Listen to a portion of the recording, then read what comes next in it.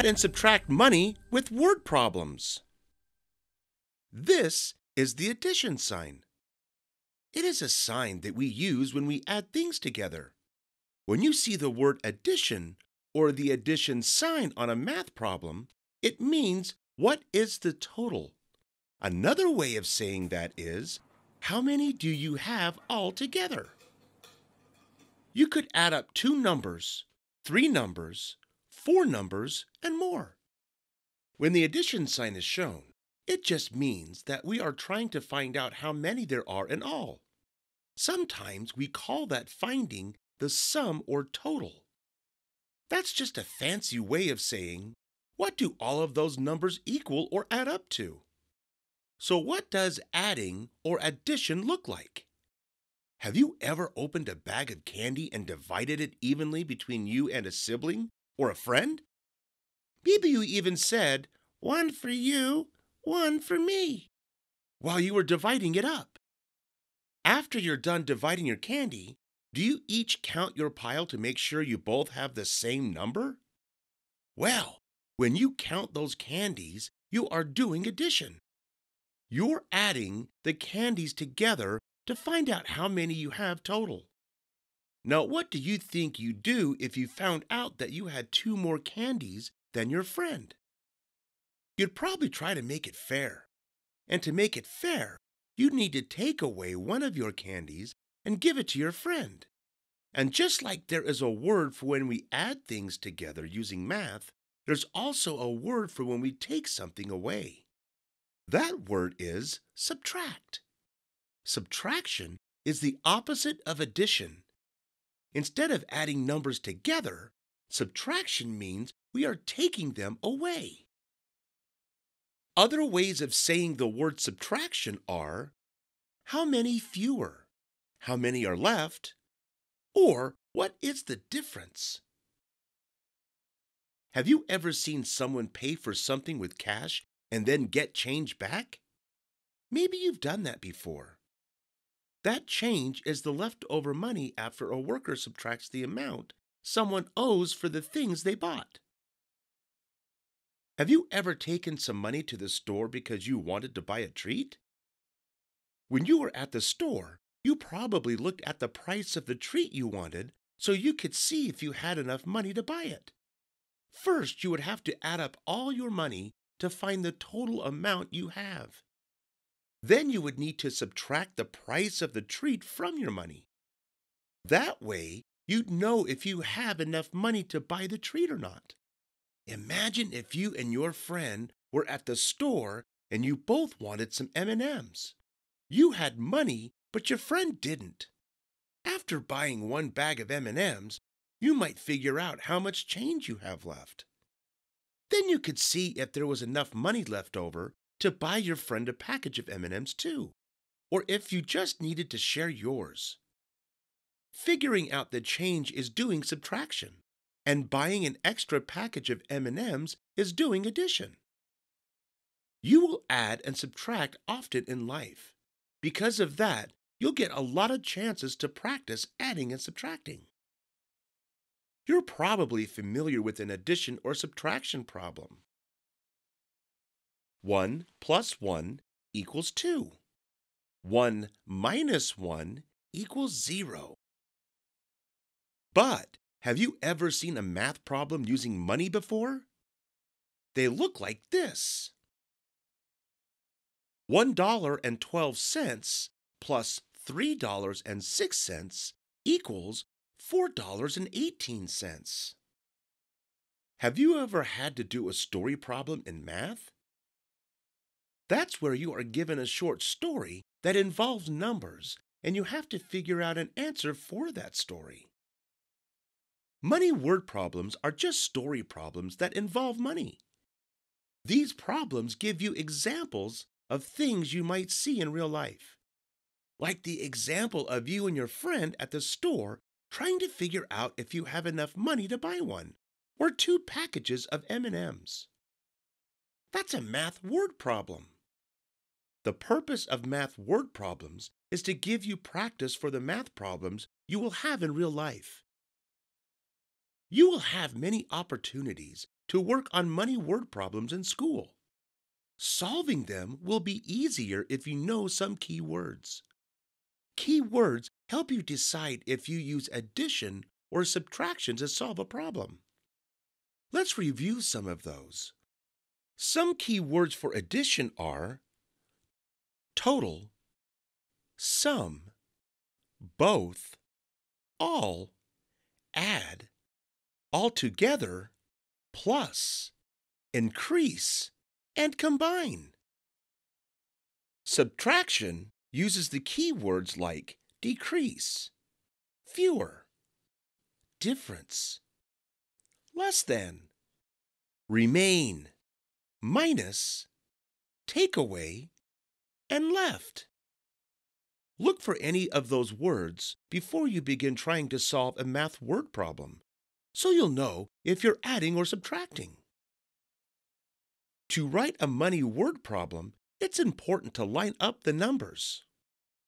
$1.12 plus $3.06 equals $4.18. The numbers before the decimal line up. The decimals line up as well. And so do the numbers after the decimal. You will then add up each of those numbers in order to find the total. Always start with the numbers in the right-hand column. We do that in case there are leftover numbers, and we need to add those leftover numbers to the next column. Now, let's add up the numbers 6 plus 2 equals 8. The 8 gets placed underneath the line because that's where the answer goes. Make sure the 8 is lined up underneath the 2 and the 6 because those are the two numbers you added together to get 8. Now let's move to the next column of numbers. This is a bit easier than the last two numbers.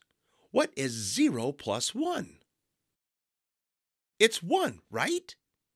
Now, place the 1 underneath the line under the 0 and the 1. Next, we need to place the decimal point underneath the decimal points above it. Decimals separate numbers. In money word problems, the numbers on the right side of the decimal are the change amount, and the numbers on the left side of the decimal are the dollar amount. Now it's time to add again. 1 plus 3 equals 4.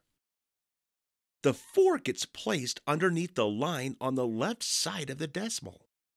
Add the dollar sign, and there's your answer. Remember, the first number in the answer represents the dollar amount, or $4. The numbers on the right side of the decimal stand for the change, or 18 cents. When you put all the numbers together, you get $4.18. If you were trying to buy a candy bar for $1.12 and a small toy for $3.06, $4.18 is the total amount you would need to pay to buy both items. Great job learning how to add up money! Subtracting works the same way, but instead of adding numbers together, we subtract them. $5.67 minus $2.42 equals $3.25. Remember to start with the column on the right side of the decimal point. What is 7 minus 2? You're right. Write the 5 underneath the line. Next, what is 6 minus 4? Good! Put the 2 below the line and next to the 5. Next, place a decimal under the other decimals. Finally, what is 5 minus 2? Yep, the 3 goes in front, or on the left side of the decimal. Since this equation is talking about money, it's important not to forget to add your dollar sign.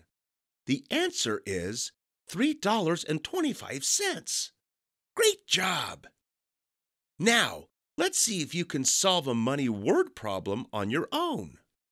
When you look into your backpack, you realize that you are running low on school supplies. So you go to the store and purchase a new set of markers for $3.22 and a new set of colored pencils for $5.34. What is the total amount it will cost for both the markers and the colored pencils? First, let's figure out if you're adding or subtracting. Are we taking away numbers in this money word problem, or are we adding them together? Find the key words or phrases in the money word problem and decide if you're using addition or subtraction.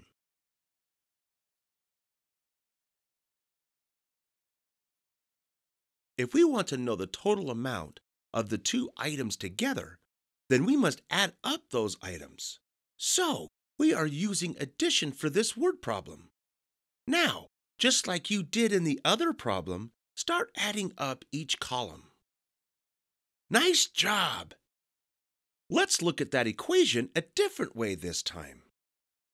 You look into your backpack and realize that you are running low on markers. A new set of markers costs $3.22. You have $5.34 in your wallet. How much money will you have left over after you buy the markers?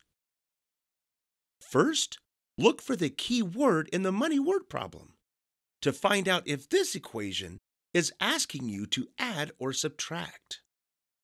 This time, you will be subtracting, right? Next, we need to line up the numbers. Always put the bigger number or amount on top and the lesser amount underneath. Ready to subtract? Okay, start with the last column again. Did you get $2.12 for your answer? Great job learning how to add and subtract money word problems. Can you think of some other situations where you would need to add or subtract money? Like a grocery store, a movie, lemonade stand, or vending machine? You can practice adding and subtracting items in the grocery store or a toy store. You can also do it at a restaurant using the menu while you wait for your dinner. It doesn't matter where you do it. The important thing is to just keep practicing. Believe it or not, before long, you'll even be able to do some in your head. Thanks for watching. Be sure to subscribe. For more educational resources, click the link below.